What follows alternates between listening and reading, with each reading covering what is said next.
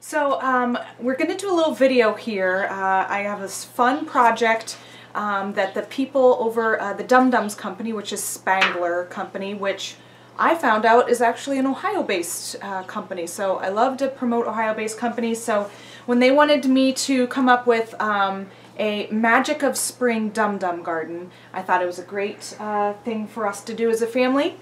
And last summer we had some success with a little vegetable garden at our house. First time ever we actually grew some things in a garden. So I thought it would be a great idea to try to start some of these in our house first, since in Ohio we know things don't do well until after the first frost outside, and that can be all the way until Mother's Day in Ohio. So we're going to plant some things in our house and then transfer them outside later in the summer. So I found these great little kits. This is a strawberry growing kit, and this one is a cucumber kit.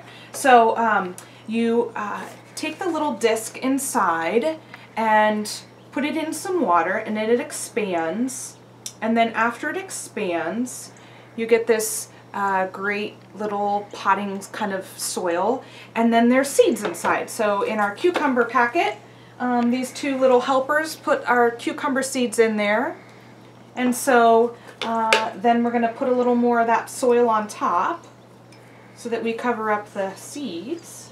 See? Just see, cover them up our seeds. See, I can't stand now.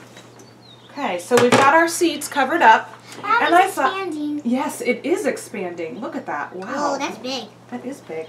And now I thought the kind of fun thing to do with our Dum Dums garden is we've got this pot, but we don't know what's inside of it. So I cut the packaging off so that we can see that these are cucumbers. And then we're going to use the little Dum Dums as the stakes inside. Do they actually grow?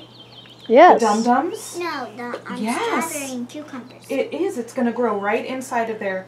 And so this is going to help us remember what's inside. I just took an X-Acto knife and cut a slit in this cardboard so that I could slip down our Dum Dums, and I actually found a strawberry Dum Dum to put inside of our strawberry container when we grow that one.